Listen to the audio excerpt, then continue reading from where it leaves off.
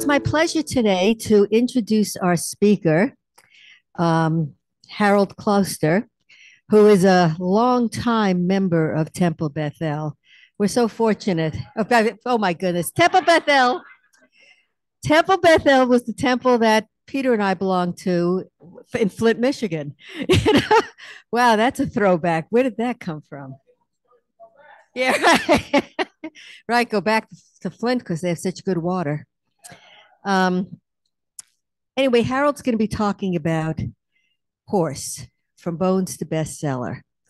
Um, Harold is the director emeritus of Smithsonian Affiliations, a program created during the Smithsonian to Americans in their own communities. During his 13 years as programs director, he developed over 200 partnerships with museums and educational organizations across the country. So a wealth of experience, a wealth of knowledge, and a great, I'm sure, great stories. So please, welcome Harold.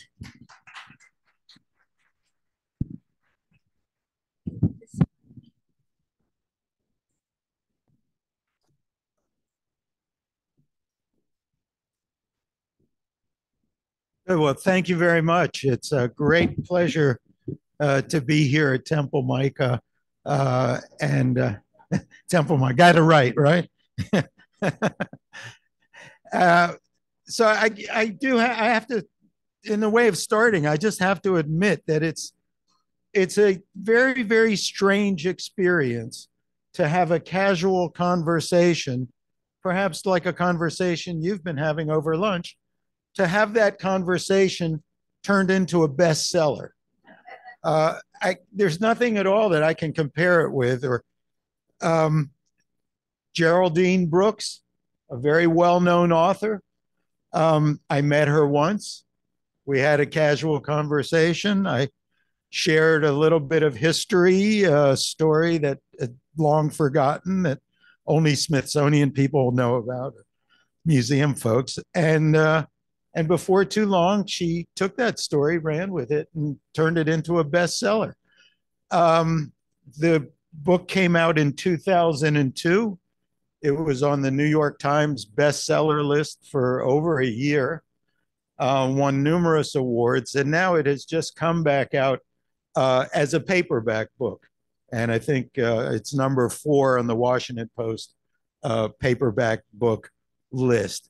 She very kindly acknowledges me in the book and in some of her public speaking as the inspiration for this book, for this story. And I make a very brief appearance in the book on page 10 under the fictional name Horace. Okay, Harold Horace. Okay, not bad. And so that's where this talk begins. But before I get into it, and since I'm talking about acknowledgements, I want to also acknowledge my in-laws, Jerry and Vivian Liebenow, who were founding members of Temple Micah. Some of you may know them or recall them, both past presidents of Temple Micah, and they introduced me to the Temple Micah community 50 years ago. So I'm very grateful for that. I'd also like to give a shout out to all of the Smithsonian staff, employees, and volunteers who are or have been members of Temple Micah. You may or may not realize, but there have been a lot of people here who have worked at the Smithsonian. There was a time where I thought Temple Micah could have actually taken over the Smithsonian if it wanted to.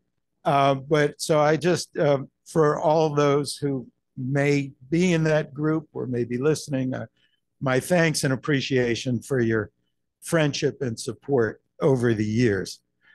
Now, so to the book Horse. What is this book really about? Well, it's about a horse. His name was Lexington, and he was considered one of the greatest racehorses, if not the greatest racehorse in American history.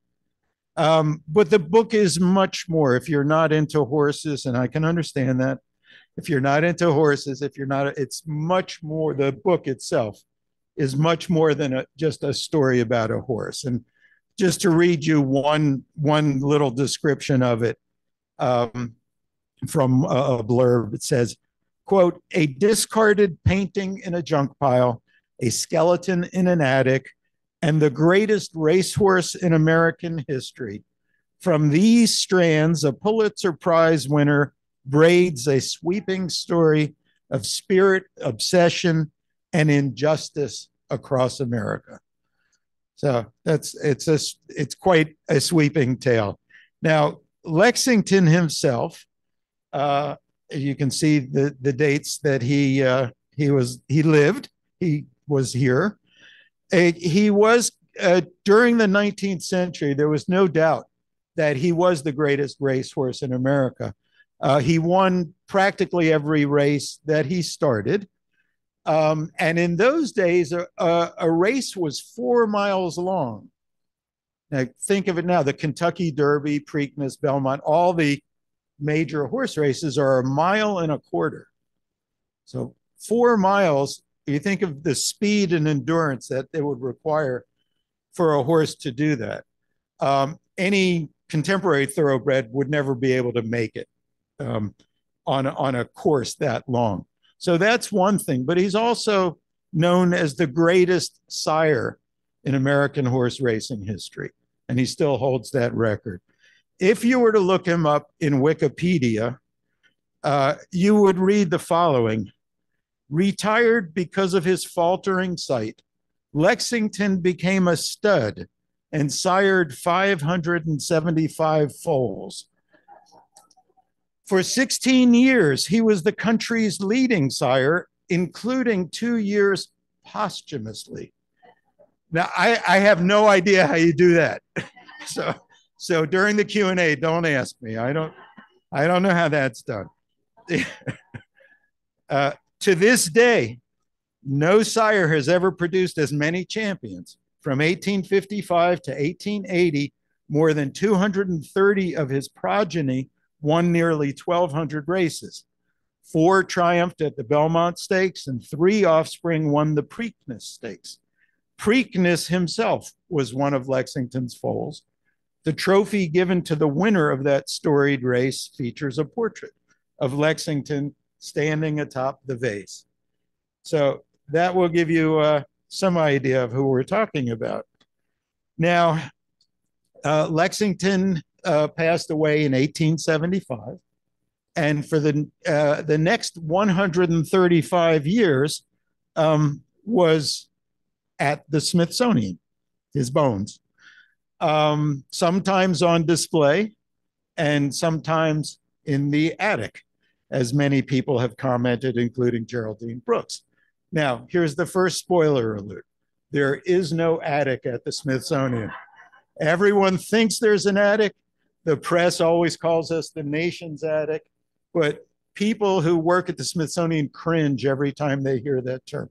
There is no attic. Each of the museums has their own secure and climate-controlled storage space, and there is also a very large storage facility in Suitland, Maryland, called the Museum Support Center. And this is just one little corner of that facility. This is where everything that can't be stored in the museums is stored out in Suitland, Maryland, just about 10 miles from here, at the Smithsonian Museum Support Center. I'll give you another look. This is how things are stored. You can see on the picture of the right is where they do airplane restoration work, also out there in Suitland, Maryland. So you need a whalebone? Anyone need a whalebone? We have a lot of those too. It's estimated that there are over 150 million artifacts at the Smithsonian. And that's a number that would make any normal museum director gasp for air. It's an enormous number. And most museums are working at a much smaller scale. 150 million artifacts. And it was my job as director of the Smithsonian Affiliations program to help get those artifacts out of storage and share them with museums across the country. We know that not everyone in America comes to Washington, can go visit the Smithsonian if they're lucky, maybe once in a lifetime, but the vast majority never make it here. And we took on the mission at the Smithsonian to bring, if you can't come here, we will bring the Smithsonian into your community. So that was my job as director of the Smithsonian Affiliations program. Of course, I had a small staff, and we worked very hard to create, at this time, over 200 partnerships with museums all across America. Once those partnerships were in place, it becomes easier to facilitate loans and to develop collaborative projects. So let me just give you a quick example of how that works.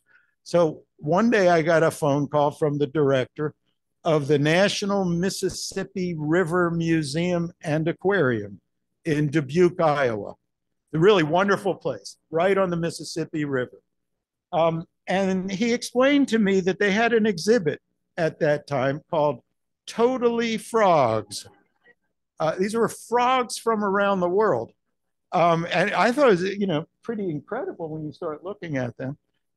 What was really interesting, in addition to this, was that this was a traveling exhibit produced by the Aquarium of the Americas in New Orleans. That aquarium lost all its power during Hurricane Katrina, and it lost its staff couldn't come in for 2 weeks, and there was no power there. Everything in that aquarium died. 2005 Katrina, except for these toads that were on a travel. We were traveling. They were in Iowa at the time. So the director called me, tells me he's got this exhibit, but for some reason they're not getting the visitation that they would hope for. And so he said, "Do you have anything at the Smithsonian that might help? Bring a little more visibility to this." So I instantly thought, well, yeah, sure. We have Kermit. This is the original Kermit. Jim Henson gave this, his very first Kermit, to us. Now, if you may not know, Jim Henson was born in Greenville, Mississippi, grew up in Leland, Mississippi, which calls itself the birthplace of Kermit the Frog. So there is a definite Mississippi River connection to Kermit and the National Mississippi River Museum. So my colleagues at the Museum of American History, where Kermit usually lives, so we're not so happy that I had made this suggestion. I didn't have the power to give anything away, but and they were concerned that children would stop coming to the Smithsonian if Kermit wasn't there. But I explained, we still have the Ruby Slippers, we have Howdy Doody, we have Charlie McCarthy, R2D2, maybe they'll still come. So they agreed. Kermit went out to the Mississippi River Museum for about 6 months, and everyone brought more people in, and everyone was happy, and he came back, and you can see him at the Museum of American History now. So now you don't have to go to Iowa to see how we have shared our collections with other museums around the country. Right up the road in Baltimore is the National Museum of Dentistry. Who knew? And we have loaned, the Smithsonian has loaned to them, George Washington's teeth. It's appropriate for a museum of dentistry. Here's another spoiler alert. These teeth are not wooden. George Washington did not have wooden teeth. They were made out of hippopotamus ivory. And many art historians have noted that George Washington's face changes over time at various stages, and it's believed that part of the reason the shape of his mouth changes is because he could never get the right dentures. And we do have letters from Washington to the denture maker in New York, complaining all the time that they didn't fit right, they hurt, and so on. And so some people have deduced that you can see the effects of his dentures in his face. So now, while you're in Baltimore, you can also go to the B&O Railroad Museum and see the oldest steam locomotive engine in the Western Hemisphere. It's called the Stourbridge Lion, and it actually was built in England, but it was operated in Honesdale, Pennsylvania. 1829 to 1834. Now, let me ask you this. How many of you have been to the National Museum of American Jewish History in Philadelphia? Okay. So this opened on the National Mall in 2010. Vice President Biden presided over the opening of this. As they were planning this museum, they decided that the centerpiece, the keys, the signature exhibit would be called Only in America, Hall of Fame. And you see it as you come in on the first floor of that museum. Well, they came to us and said, do you have anything that could help us? So not me, but my colleagues looked around and said, well, how about Albert Einstein's pipe?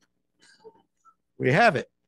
And it turns out that Einstein actually said that when he was alone, he had some of his most important thoughts when he was by himself smoking this pipe.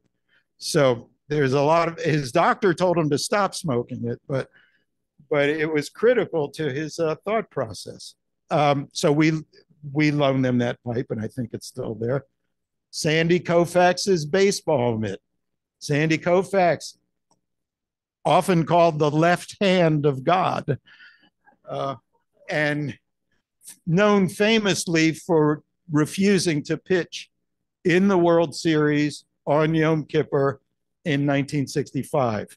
So that's there, again, from the Smithsonian. And some original vials of the Salk vaccine, the polio Salk vaccine. If you could look carefully on the labels, you see 1952. And this was from the very first set of trials that Jonas Salk conducted with that. So just a few other quick examples, and I'll come back to Horace. If you want to see Apollo 13, Houston, we have a problem, that one. It's at the Kansas Cosmosphere in Hutchinson, Kansas. The cornet that Louis Armstrong learned to play on when he was in an orphanage at the age of 15. First cornet that he played on. And that's at the Musical Instrument Museum in Phoenix or Scottsdale, Arizona. Wonderful place. Who knew? Did you know the Smithsonian has the National Scarab Beetle Collection? All 250,000 of them. Well, they're currently on loan to the University of Nebraska in Lincoln, Nebraska, where they have the world's most famous scarab beetle entomologist. He knows them all by name. I love this one. They call it the mother of Swiss Army knives. It's German. It was made in 1880. The Swiss didn't make a Swiss Army knife until 1892. So they were 12 years late, but they got their name on it. This was made in Germany. And if you look real close right here, there's actually a little pistol, a 22 caliber pistol that works. And it's from our collection, and we've loaned it to the Buffalo Bill Center for the West in Cody, Wyoming. And then last, my favorite, this is an Alamosaurus.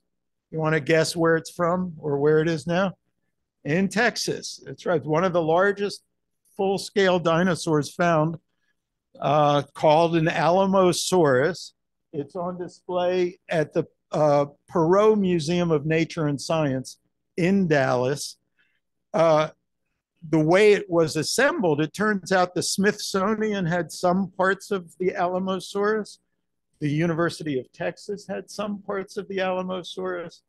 And the museum, the Perot Museum itself, had some parts of the Alamosaurus. So they were all brought together to try to figure out how to put it together.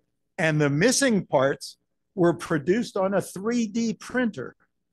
So it's 100 feet long, 50 tons.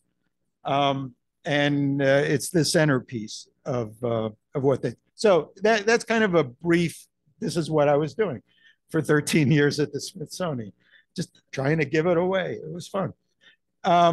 One of our partner museums is called Plymouth Plantation. They've actually changed their name now. It's called Plymouth Patuxent Museum. It's an outdoor living history museum in Plymouth, Massachusetts. And it's kind of like the Williamsburg of the early colonial experience there, pilgrims. There's a large tribal component. It's a very highly visited, well-known museum, especially in Massachusetts, in that area. They invited me to, because they were part of the museum, they invited me to a luncheon where they were gathering their friends and supporters to, bring everyone up to date on what they're doing. And I was seated between Geraldine Brooks and Rose Styron. We know Geraldine Brooks is a Pulitzer Prize-winning author. Fortunately, I'd read a few of her books. Rose Styron was the wife of William Styron, Sophie's Choice, The Confessions of Nat Turner. She's a writer, poet, activist in her own right. And so and they both live on Martha's Vineyard. So it's easy for them to be friends of the museum and to come over from time to time for events like this. So I found myself sitting between the two of them. My hair's kind of raising up on the back of my neck, and I'm trying to make small talk. Oh, I love this book. Oh, I love that book. Oh, yeah, I wrote a paper on the Confessions of Nat Turner in college. And trying to keep the conversation going as best as I could. Well, finally, it came to the point where one of them turned to me and said, well, what do you do? So I began to tell them sort of what I've just told you about what the nature of my work was, trying to get the Smithsonian out of Washington and sharing our collections. But the thing that was most on my mind, because it happened fairly shortly before this, was the story of Lexington. So what's the story? One day, I got a phone call from the director of the International Museum of the Horse in Lexington, Kentucky. I had never heard of the International Museum of the Horse, but after 40 years at the Smithsonian, you get to the point where you believe that whatever anyone can think of, there is a museum out there somewhere. And so, and I've since learned this is like the greatest museum of horses anywhere in the world. But Bill Cook, the director of the International Museum of the Horse, said, you have Lexington and we want him back. I said, who's Lexington?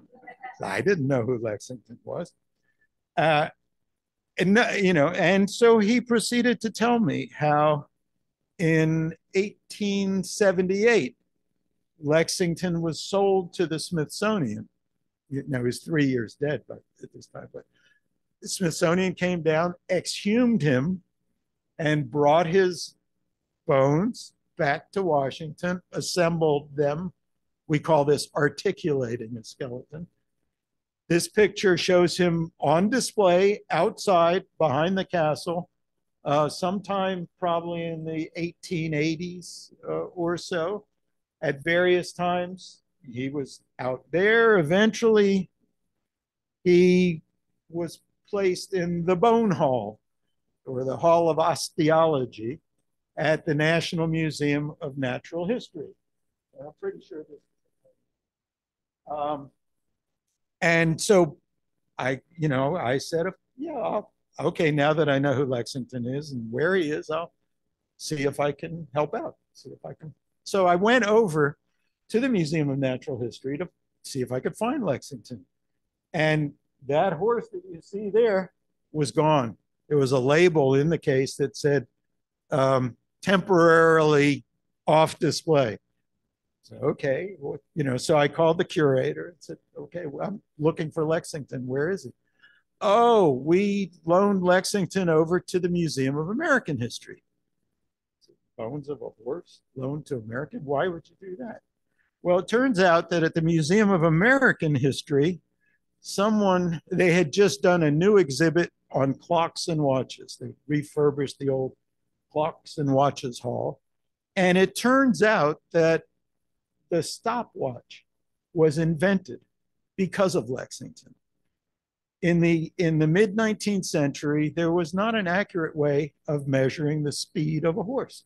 People were obsessed with time and speed, as we still are now, but there was not the ability to really get it. So now the stopwatch may have been started slightly before that, but Lexington actually ran against the stopwatch, and that became a very famous race in and of itself. And if you can read the small print there, this became the Waltham Watch Company in Massachusetts started mass producing stopwatches, calling them improved horse timing watches.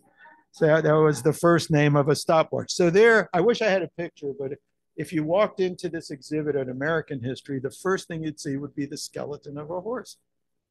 Clock on time is the name of the exhibit. There's a skeleton of a horse, and you say, why is that there? But once you go up and read the story of the stopwatch, you get the idea. And it was a very compelling way of getting people into that exhibit. I spoke with the curator of that exhibit, and fortunately, that exhibit was scheduled to be closed in about a year from that time. And I was able to get everyone to agree that it would be appropriate to return Lexington back to Lexington, Kentucky. One of the motivating factors was that in 2010, Lexington, Kentucky was hosting the World Equestrian Games.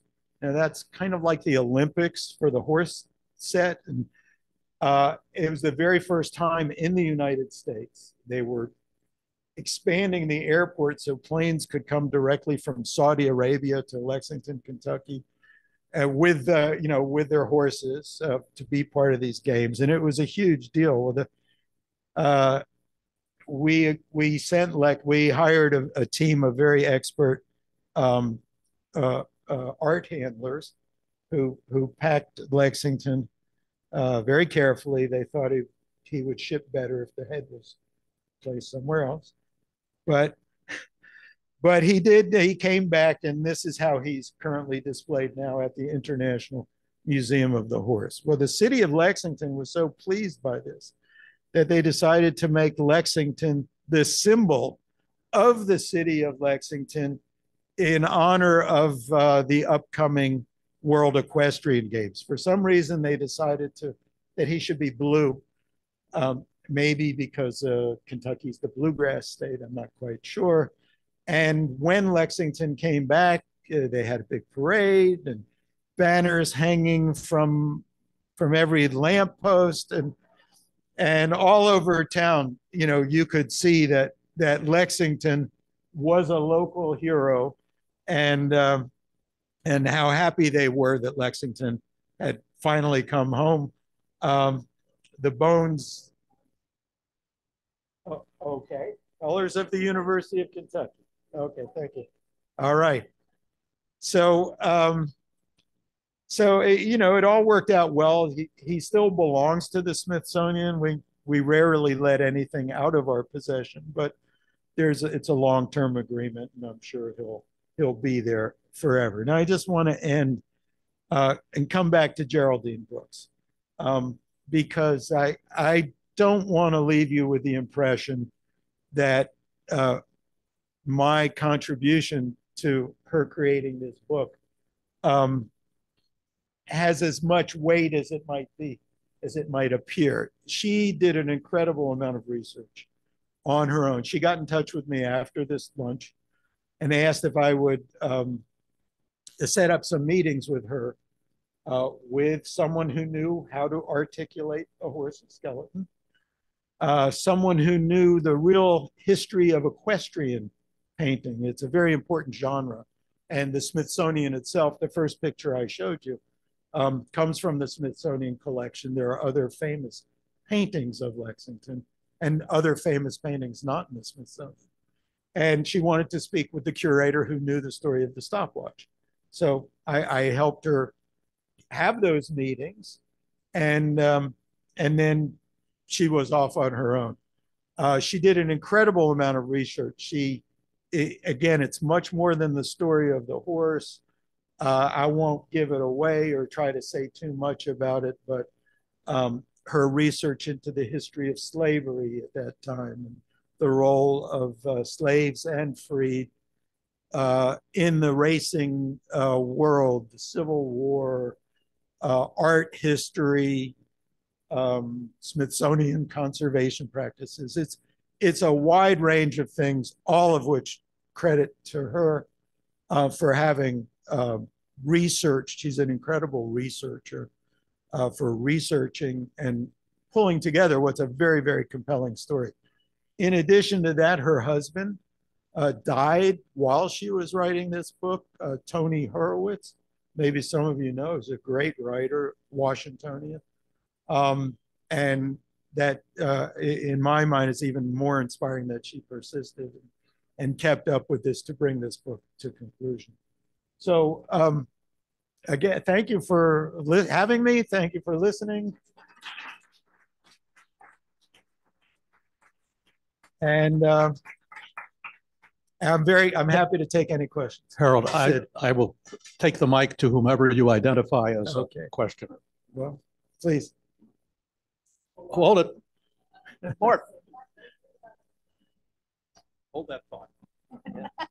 So you're sitting between these, Harold, so you're sitting between these two women. What's the rest of the conversation you had with these women? Well, particularly with Geraldine Brooks. You stopped. Well, you know, it took me a while to get that whole horse story out there. And I was trying to play up our role with Plymouth itself. We share some artifacts in common with Plymouth Plantation, and we've had several programs with them. We got a very large grant by the Lilly Foundation to look at a religion in America in the 17th century. So, you know, it was mostly small talk, but, you know, once I got into Lexington, as my wife knows, it's hard to stop me. And Geraldine, I didn't know that she's a horse lover. I mean, she owns horses on Martha's Vineyard, and I didn't know that either. And I didn't know that she was that interested in what I was saying until she called me back. We also have an audience on Zoom. Anything from there, Jerry?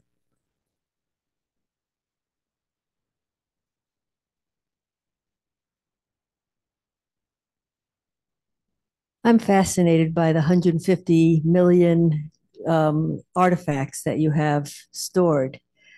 How do you even begin to access? And when somebody comes to you and says, hey, we're doing XYZ and we need, you know, what do you have to offer us? Yeah. Well, usually sometimes they know because they know their own local history. And they know, especially if there are things at the Smithsonian that came from their community, they know. Like, just for example, Peoria, Illinois is the home of the Caterpillar tractor company. And the Smithsonian has the very first Caterpillar diesel engine. And they know that because every time an employee from Peoria came to Washington, they found that engine and took their picture. So there was a brand new museum being built with help from Caterpillar in Peoria, called the Peoria Riverfront Museum, great museum. And they said, well, we know you have this. If it's not that kind of story, then it's a series of conversations and phone calls. We look at what it is they do, what it is that we do, and what makes the most sense, and try to help out. I'll say two more things on that. One, of that 150 million, about half of them are insects. Okay, so freeze-dried insects. So, except for the scarab beetles, I've never dealt with any other parts of the insect collection. So that's one. That's what inflates that number a lot. The more interesting thing is, because I showed you Apollo 13, by law, the Smithsonian owns anything that NASA decommissions. Once it's not, that was part of the legislation that established the National Air and Space Museum. Once NASA doesn't need it anymore or can't use it anymore, it belongs to the Smithsonian. So the Smithsonian has every space capsule that flew, every space suit, and so much more. So we can only display so many space capsules on the mall or out at the new facility near Dulles. And there's a lot of space history all over the country, whether the home of an astronaut like Jim Lovell in Chicago, or the fact that Oklahoma has produced more astronauts than any other state. So we've loaned a space capsule to the Oklahoma History Center, Los Angeles, San Francisco, Dallas. We've got space capsules all over the country, and that helped. So it's just a lot of conversation, talking to the right people. Yes. Everything is of course cataloged, but it's easier just to talk with people and try to narrow it down. Yes. Wait a minute. Oh, I think back. We have a lady in the back here. Yeah, that's you. Thank you. I was thinking about the job of data entry operations beginning in the 70s, maybe. And I have two questions. One, is that complete? And the second question, in my next life, I've decided I want your job. So what kind of formal and informal education did you have to get this glorious profession? Well, I'll answer that part first. The thing about data systems is harder for me. I was a history major at the University of Wisconsin, and I studied folklore at the University of Pennsylvania graduate school. And so my first job at the Smithsonian and my first love was in folk music, and because I'm a native Washingtonian, and even in high school I used to sneak off to go to the Smithsonian Folklife Festival. That was like my dream. And when I found out you could actually get a job there, in the summer of 1976 was the bicentennial summer. The Smithsonian Folklife Festival was 12 weeks long. It was all along the reflecting pool from the Lincoln Memorial to 17th Street. And so, there were just, it was the right time, the right place. I was able to get a summer job there, and one thing led to another. And I was able to stay on and grow up in the Smithsonian. Regarding, I don't really know the data system part. So I can say this, I do remember a time when each museum had its own system. And it's in the museum world itself, it's very hard and complicated, and there is still not agreement as to what are the fields that you need to enter to catalog an object. A history museum, an art museum, a science museum. They're all very different, and the demands of each of those, a scarab beetle is different than the Hope Diamond, or. And so there's always debate and argument within the museum field as a whole. And in the beginning, the fact that there were so many different systems that didn't talk to each other. Now, eventually they got to a point where the Smithsonian is on one central system, and things talk to each other. But there's a lot of information that's still in the heads of curators. There's a lot of information that's still on 3x5 cards, because it's very labor intensive. Even if you had complete agreement on the data fields, and even if you had the perfect system in which to enter it, it's a lot of human labor to take that information from wherever it has been stored and move it over. So that's the best answer I can give you on that. Harold, Jerry has somebody in the Zoom audience. Okay, Zoom. Hi, this is from Marcia. Okay, Marcia Semmel. No, not Marcia Zimmel, Semmel. but maybe Simmel. Yeah. I don't know. She didn't give me the last name, but she, given the contributions you said from NASA, she wants to know, do you have any of the debris from the space capsules and space stations? I don't know that. It's entirely possible, but I don't know the answer to that. Yes. One moment. Hold it, please. We can't hear you well. Thank you. Is the facility that you were referring to ever open to the public? I think it is, but I haven't looked into it recently to see how you would access it. It may be that the Smithsonian Associates has tours that you can go through them. Yeah, but I think if you just Google the Smithsonian Museum Support Center, you'll see, I know people that are, especially in the airplane enthusiasts, find ways to go in and see it. Yes. I wondered if there are any other famous bones, either human or animal, that are in your attic, which is in an attic. Well, we do have the General Sheridan's horse, taxidermied, not bones, but he was a Civil War general. Someone actually wrote a dissertation on all the Civil War horses that are in museums and on display. That was a big thing after the Civil War on both sides, to preserve the horses and keep them there.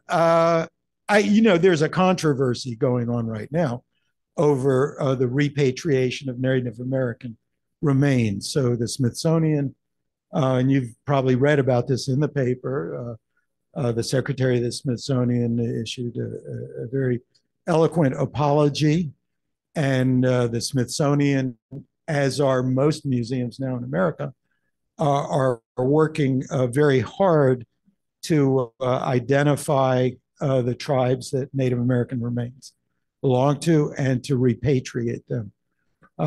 So, there's that. And of course, in all the bones and the dinosaurs and everything else are very noteworthy. Mara?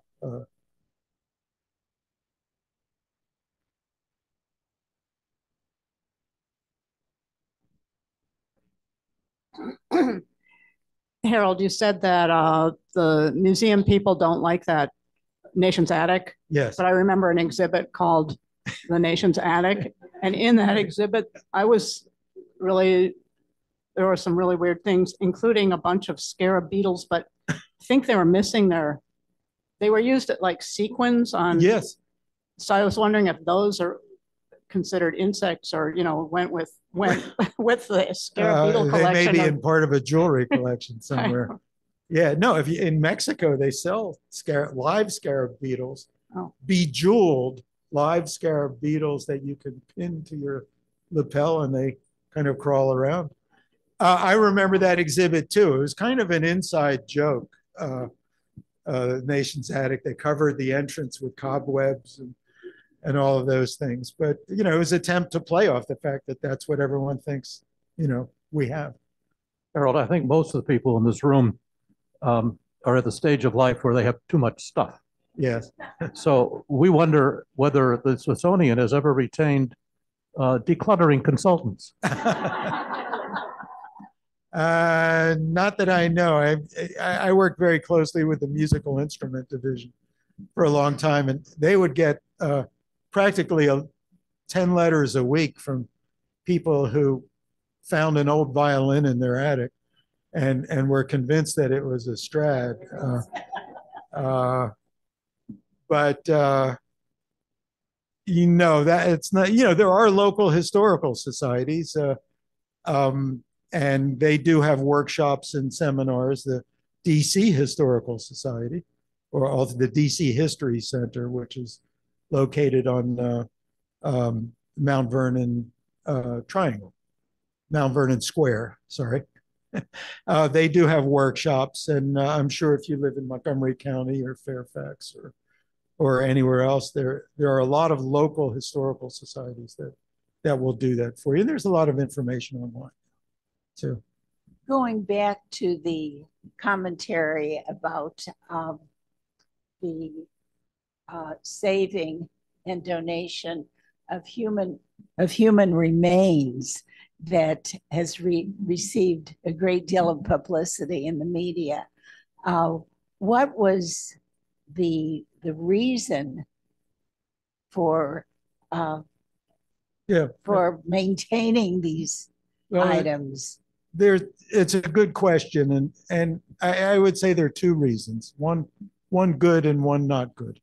The scientific reason for keeping and studying human remains is that they tell a lot. There's a lot of information about diet, disease, human migration, climate change. It's from just a pure scientific point of view. There's a lot of information that is stored in a bone or in the DNA that can be extracted. So, and that has led. Again, this is not my field, but I take it for granted from my science colleagues that that has been a very important part of why these collections are in museums. The not so good reason is that in the early days of anthropology, in the late 1800s, early 1900s, the field of anthropology was built on the notion that there was a hierarchy of human evolution, that some people were at the top and some people were at the bottom, and that some people were inferior and other people were superior. And that the collection of these bones, measurements of heads and all this, it's recognized now as a pseudoscience, but it was very strong and forceful in those days. And so the easiest place to collect these bones was from paupers' prisons, hospitals, and graves. And that's where most museums got these things from. Medical schools, needed these kinds of specimens as well to teach medicine. So I mean, that's the story behind it. But what you're hearing now a lot is that piece of history of the field of anthropology itself, and the shameful principles that were driving it in its earliest days. I hope that's a good explanation. Yeah. So Harold, since Geraldine had such a success with this one story, has she called you again and say, what else you got for me? No, I have seen her on other occasions, and I don't know what she's working on, and I'm leaving her alone, and I think she's leaving me alone, which is fine. The strange thing about this book, I've heard from people that I haven't heard from in years, even relatives that I didn't even know I had. How I saw your name in the book, and how am I related to you? But it's been a wonderful ride. It's something I just never ever expected. Well, I think it's tempting for those of us who live here to kind of take the Smithsonian for granted and that it's going to be free. Could you just, I know this isn't your specialty, but just go tell us what the budget of the complex is and who funds it?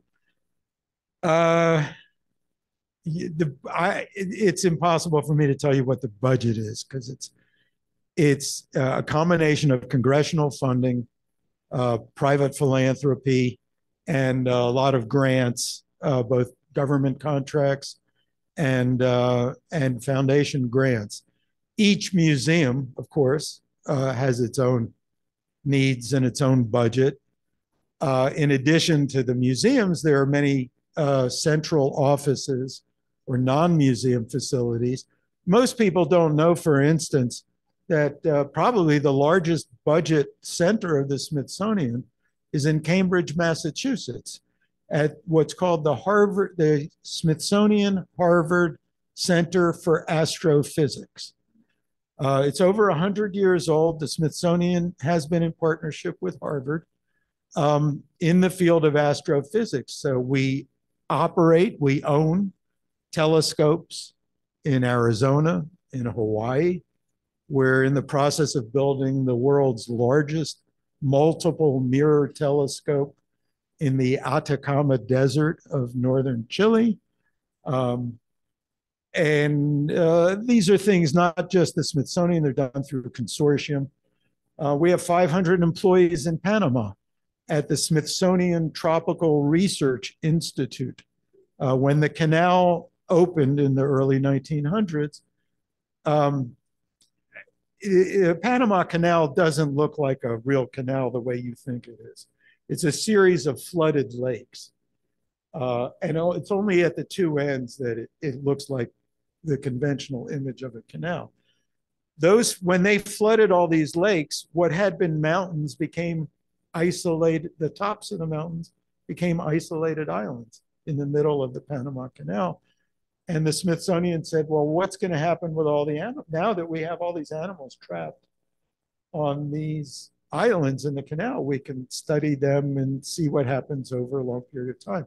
So that is the longest continuous study of tropical diversity anywhere in the world, over 120 years now.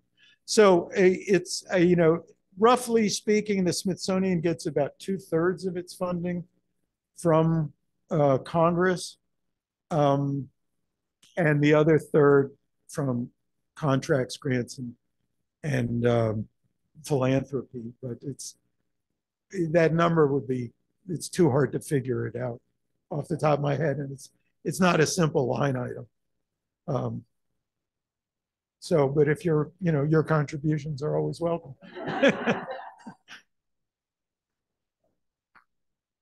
Since you rely on the government, on Congress for much of your support, does that at all go into the thinking of where the next regional Smithsonian operation may go and whose congressional district? We were always trying to be very equitable and build as many partnerships around the country as we could. The Smithsonian is in the process of building 2 new museums now. It has been, chartered by Congress. That's the only way a new museum gets started at the Smithsonian. One is the National Museum of Women in American History. And today's paper, they just announced the appointment of a director. The other is the National Museum of the American Latino. Now, both of those museums are in a planning phase right now. They both have boards, they both have directors, they both have small staff. The first critical issue will be to select a site in Washington and to get Congress to approve that. So that's, if you want to keep your eyes on things, that's what to look for. It typically, when they did the Museum of African American History and Culture, it took about 15 years from the point of congressional authorization to final opening. So it'll probably take that for these 2 museums. Part of the reason they created the Smithsonian Affiliations program was to avoid pressure from communities to create a new Smithsonian in their communities. When I first came in, there were a lot of military base closings.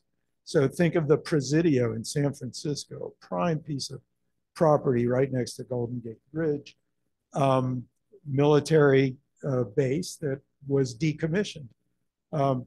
They were hoping that the Smithsonian would come out and build a museum there. An Air Force base in Colorado, a mayor in Long Beach, California, wherever anyone had the bright idea for something to regenerate the local community. They thought the Smithsonian would be a good place to start.